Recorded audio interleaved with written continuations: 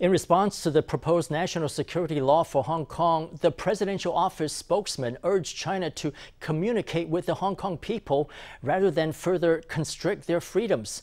Causeway Bay Books manager Lam Wing-kee, who has settled in Taiwan after being targeted by Beijing, is calling on his adopted homeland to accept more refugees as Hong Kong is subsumed by the Chinese state. China's National People's Congress is pushing for a new national security law for Hong Kong. The founder of Causeway Bay Books, Lam Wing-kee, says President Xi Jinping is directly responsible for the changes in Hong Kong.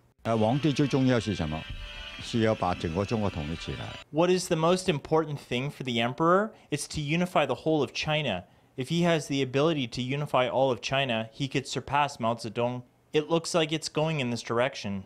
In 1997, Hong Kong was promised autonomy for 50 years under the constitutional principle of one country, two systems. But the promise looks to be in tatters. Pro-democracy activists like Lam are pessimistic about Hong Kong's future. If we step back a moment, we'll see that first we have to protect ourselves and leave that dangerous place.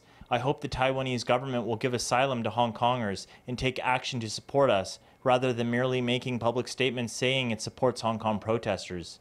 Lam called on Taiwan to welcome political refugees with open arms. The president's spokesman made this statement. One country, two systems should never be equated with a liberal democracy. The only correct way to truly resolve the longing of the Hong Kong people for liberal democracy or the question of the future of Hong Kong would be for the Chinese or Hong Kong government to truly enact measures to fulfill that promise of liberal democracy made to the Hong Kong people. Next week, or May 28, Hong Kong's one country, two systems will officially vanish. This will have a grave impact on the stability and economics of the Indo-Pacific region. I think our government must continue to give this the utmost attention, and I hope that the people of Hong Kong will stay strong. While the DPP made strong statements of support for democracy in Hong Kong, the KMT also issued a press release on the same effect, adding that there is no place for Beijing's suggestion of one country, two systems for Taiwan.